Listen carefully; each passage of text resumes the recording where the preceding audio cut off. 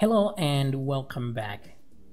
So at this point, we have this thing working out just fine, but this is still too complex. So let's simplify things a little bit by going and putting them in the user class now. That way we only access things from the user class. So let's create a user class here first. So class, not that class. So I'll do that. Okay, so I can add a to access the users table. Okay, so the class name is user to match the file name, and then it doesn't extend another class, sadly. Let's leave that out. Okay, and then we have a constructor here. Let's leave it be for now. Who knows, we may need it. But let's create another function here. So inside the user class, we want a few things to be happening. For example, we want to be able to create a user. So I'm just going to write public function create, like so. But then we need a protected function that will decide what action we do. Now let's put protected here because we'll only be using from, actually no, we have to make it public static function action. So this action is equal to the table function in here that does all the preparations. This table function right there. So here, this is just for us to create an instance, and then we can run an actual function after that. So let's create a protected variable here called instance as usual.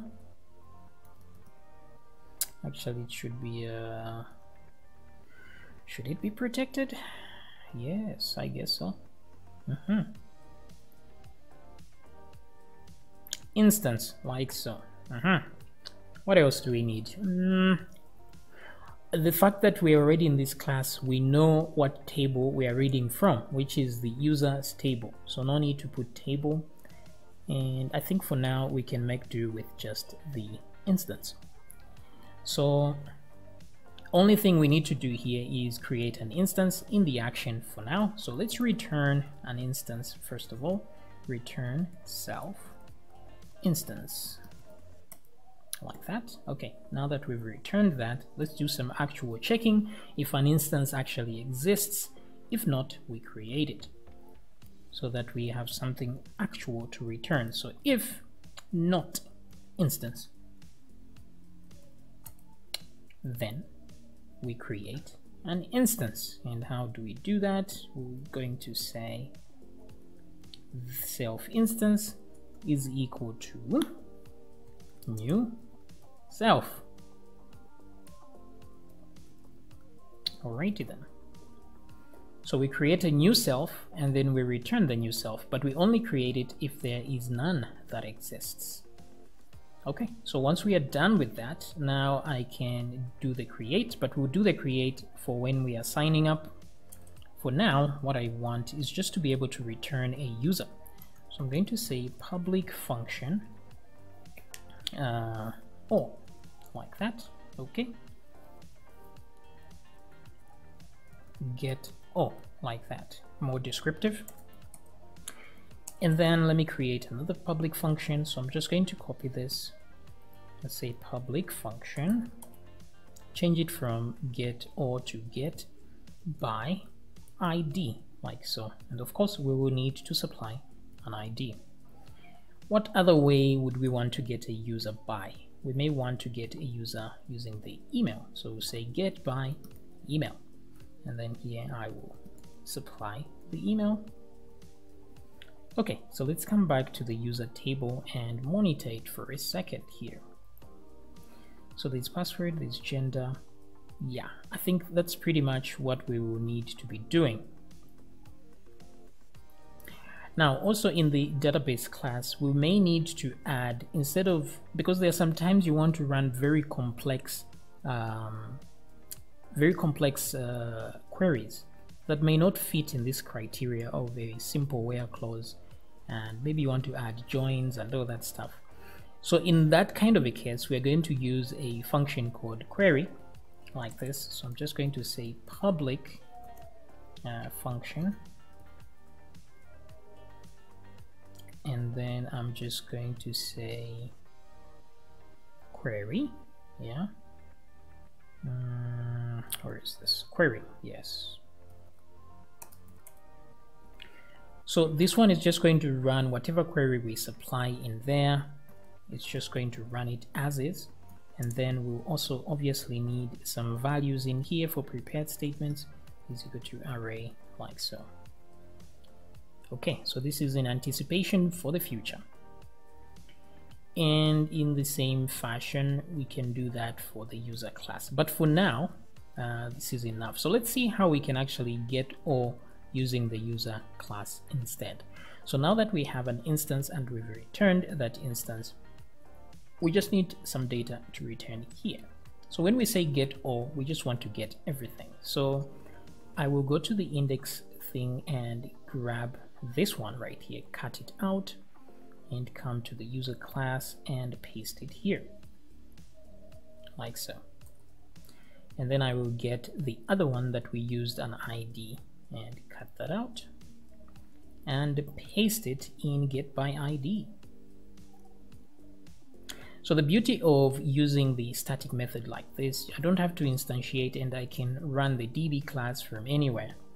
So all I need here is this data table. I know the table will always be users, and then I will say select yes all, and that's it. Then so instead of even assigning this to anything, I can just say return to return any result that is there. And then this one, get by ID, same thing. I'm just going to say return, select where, and then ID is equal to, but then because I don't know what ID will be selected, I will have to put the variable there instead.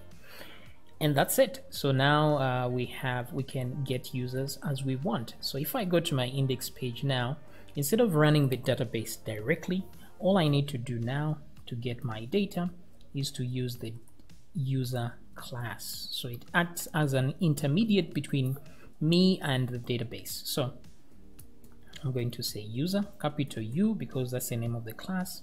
And then here I will say action so that I can return the instance, okay, so that I don't have to say user is equal to new user, blah blah blah. So here user action, and then I'll say get all, like that. And just like that, I've got all the access to undeclared static property user instance. Where is that? User class on line 17. Where are we?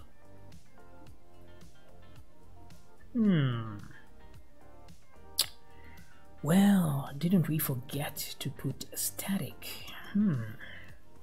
Okay, so add the static there and do the refresh.